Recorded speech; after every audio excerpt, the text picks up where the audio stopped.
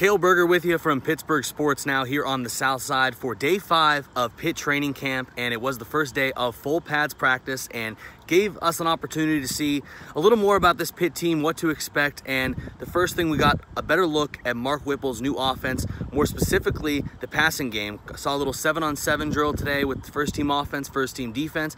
Got an idea of who those the starting defense might be come August 31st against Virginia. That'll be in Sights and Sounds on PittsburghSportsNow.com. But looking at what the offense did today, the offense, it took a little bit for them to get things going.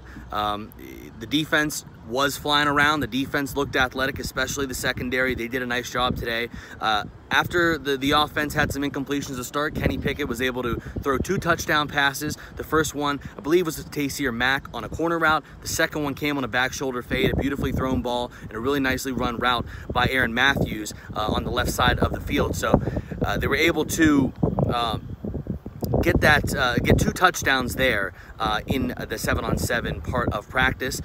Pickett also almost threw 2 interceptions. One of them was on a corner route again. The defensive back dropped it out of bounds, and the second one was trying to force a pass inside to Will Gregg, the senior tight end, that was nearly picked off and taken back by senior safety Damar Hamlin. Other things today, we got another look at the offensive line. They got to go live against the defensive line, and the biggest takeaway for the offensive line is this: they're trying to replace 4 starters from last year's team. The only returning starter is center Jimmy Morrissey. So today was a big day for the offensive line to figure some things out, to get some live action against the defensive line. And we spoke to Pitt assistant head coach and defensive line coach Charlie Partridge today, and he was ecstatic. He was very happy with the way the defensive line has performed so far in camp.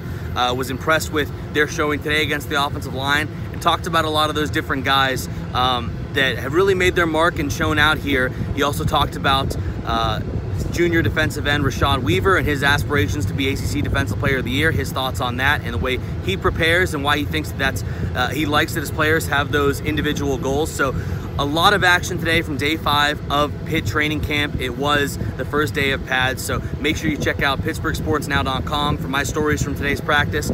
Check out Pittsburgh Sports Live for all the interviews with coaches and players. And as always, make sure to subscribe. Helps us out a lot here at Pittsburgh Sports Now. But until next time, I'm Cale Berger, Pittsburgh Sports Now.